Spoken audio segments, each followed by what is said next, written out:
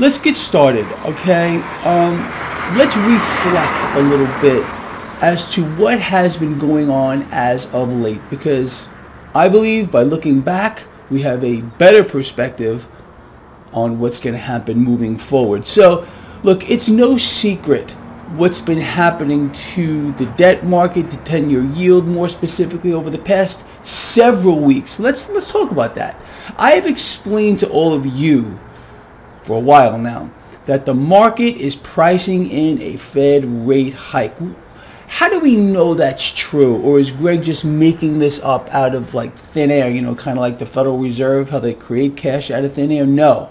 There are always telltale signs as to what is going on if you just know where to look. Okay. If you have observed action in the 10-year yield, why the 10-year yield? People ask me that all the time because the 10-year yield is the benchmark. It's the one everybody watches, okay? And it's just a critical piece of information that we can gather by observing simply the 10-year freaking yield. Okay, so what's been going on? The market has been, in my view, again, pricing in a rate hike for a while. We've watched the 10-year yield rise. On the back of that, we have seen the stock market fall under some pressure. Okay, these things work. It is a very, very close relationship with the 10-year yield and the stock market. They're not in lockstep, but they're very close, okay? I've covered this before a million times. So anyway, on the back of the 10-year yield rising over the past several weeks, and last week, well, that was epic. We'll talk about that in a moment. We've seen the stock market fall under pressure, more specifically the tech sector. I have covered, again, a million times how tech stocks are very rate sensitive. So we have seen an overreaction, and I covered this to the point of nauseum with regard to the tech sector. I told you we witnessed an overreaction and there was a buying opportunity there, and that has played out to be exactly right. This is not rocket science, people. Okay, so on the back of this market pricing in a rate hike, March is my target. Yes, I was wrong about the last one. Okay, I know a lot of you like to hear me admit when I am wrong. I am not right all the time. Okay, I think you all know that. But for the most part, well, you tell me. Okay, so with that said, we have this overreaction in the tech sector, which has been amazing, an amazing opportunity to get in here cheap. We've also witnessed a nice drop with the banks, which I've been buying for a long time. I've been advocating for my Lions to buy for a very, very long time. This has been a gift to all of us, and I think my Lions out here would agree. And you know which banks these are. I've been telling you. I've been putting this out in my free newsletter. Link in the description of this video. So if you have not yet subscribed, what are you freaking waiting for? Okay, it's free. I'm not kidding. All right. Anyway, with that said, so again, this movement here in the 10-year yield has obviously been reflected in the movement of the stock market. The Fed didn't do anything with the federal funds rate or raising rates. And what did that do? That initially hit the stock market. I mean, duh. We all knew that was coming. And it has rebounded since the market's now going, hold on a minute now. The economy is cratering. I mean, clearly, we'll talk more about that in a moment. It's not going to stop. Net every freaking month, we are losing jobs. But you see, I'm not supposed to know that. You see, the propaganda ministry has been paid to lie to you. Okay, whatever. We still know what the opportunities are, period, the freaking end. Last week, we watched the 10-year yield spike, and I told you that was a yellow flag. That yellow flag is not gone. It's still there.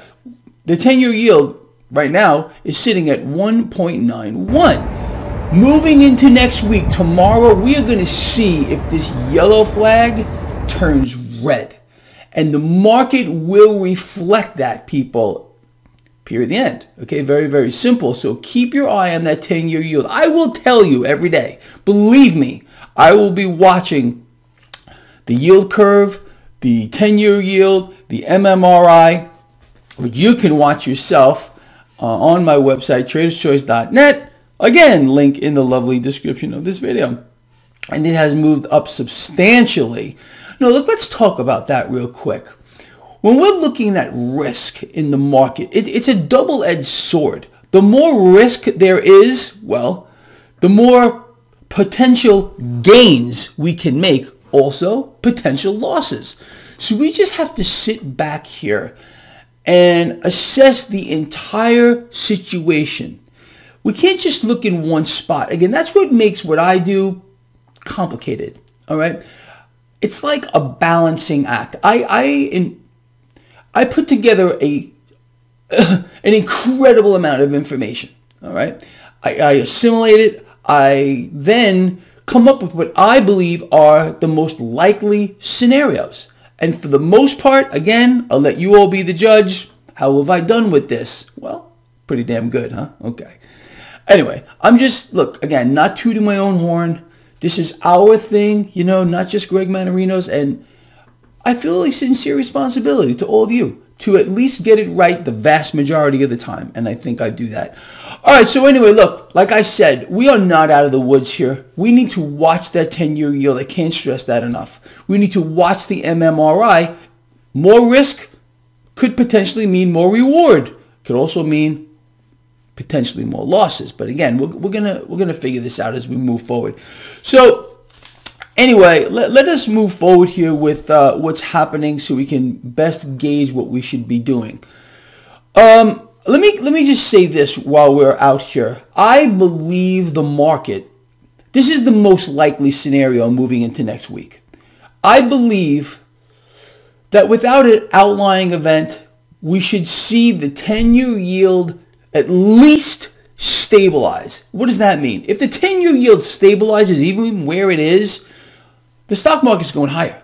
All right. If we see the 10-year yield knee-jerk higher, well, that's not good. The market's not going to like it. If the 10-year yield drops a little bit and the Dixie or the relative strength of the dollar comes down, that's very good. That's very, very good for the stock market. Okay, but let's forget the stock market for a minute and let us again move forward to a few things here.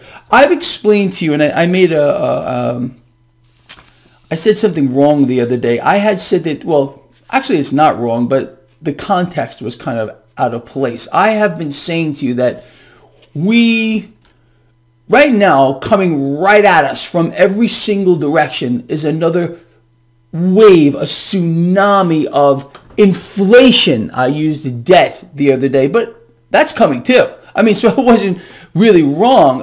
If you believe that we have seen, you know, peak debt, well, you're out of your freaking mind. We aren't even close to peak debt, which means we're not even close to peak inflation. So these things do play right into each other. Central banks have gone wild in their mission here to own it all. And you all know that. So anyway, yes, I said actually a super tsunami of inflation is coming at us from every direction. And it's not by accident, number one. And it's unstoppable. There's no way to stop it, nor does a central bank, especially the Fed, want to stop it. Again, what have I said to you since time immemorial? Central banks want to inflate, and then inflate some more. The more a central bank, any central bank, is allowed to inflate or called upon to inflate or called upon to weaken the currency or called upon to push rates negative, well, the stronger they become. The stronger they become. This concept seems to have gotten lost with a lot of people, and they don't understand what's going on. They don't understand they have no representation. I don't care what puppet they put sitting behind the Resolute desk. It doesn't matter. Our last president, Trump, you know, the one that a lot of people like to lick his feet. A lot of people like to lick the current president's feet too, President Retard. But he was calling for a weaker dollar. He, Trump, was calling for negative rates. What would that do? That would make central banks, the Fed, even stronger. So you think that guy worked for you too? Doesn't matter who they put in there. Your vote don't count. If you think it does, well, wow, you know, nothing is what it seems to be. Let us move forward here, people.